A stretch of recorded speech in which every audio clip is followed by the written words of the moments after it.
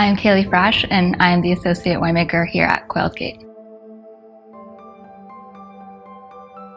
I was born and raised in the Okanagan, so growing up surrounded by all the vineyards, it was impossible not to really be intrigued by wine. And I really just first got into wine by exploring all the wineries in the Okanagan and tasting wines throughout the valley. I originally studied microbiology at UBCO here. And then one year in a food microbiology lecture, a winemaker came in and he talked to us about the basic science of winemaking. And that was the first time that I had really thought about the whole process behind all the bottles of wine that I had drank. And that lecture really stuck with me. And I started looking at different options for pursuing an education in winemaking. And I ended up going to Brock and studying Oenology and Viticulture there. And then after finishing that degree, I came back and started working at Quails Gate for my first harvest. And since then, I've had many roles throughout the winery. One of my favorite parts of winemaking is that we're creating a tangible product.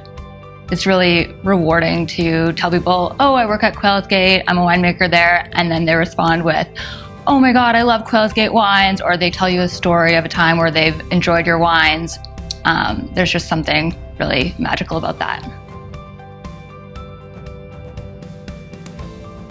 I've been really fortunate to work with some really great winemakers, all of whom I've looked up to in different ways.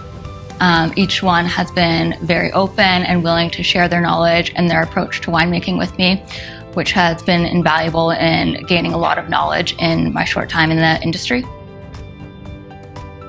If I weren't a winemaker, realistically, I probably would have worked in some sort of laboratory in the medical field.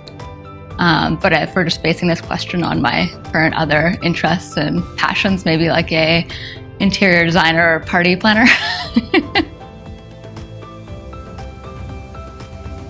I tend to be very precise and attentive in my winemaking.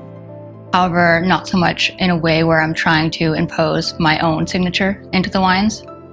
Instead, I really want each wine to express its own signature sense of place and really just exhibit balance and quality above everything else. My favorite Quails Gate wine definitely changes all the time, depending on the vintage, depending on the situation. I really do think that each wine has a certain setting or situation where it would really shine. But if I had to pick my all-time favorite, it would be the Rosemary's Block Chardonnay. There's just something about the style of that Chardonnay that is super elegant, but without being too reserved. And it's got a lot of fruit aromatics, a lot of florals, just like a tiny hint of oak. And it's really just a unique and enjoyable style of Chardonnay. I really did choose winemaking based on a whim. I just had a feeling based on my love of wine and my education in science that it would be a really cool intersection of the two. But I'm really glad that I just followed my gut and picked up and moved to Ontario and totally changed the direction that I was going, because I really couldn't imagine doing anything else.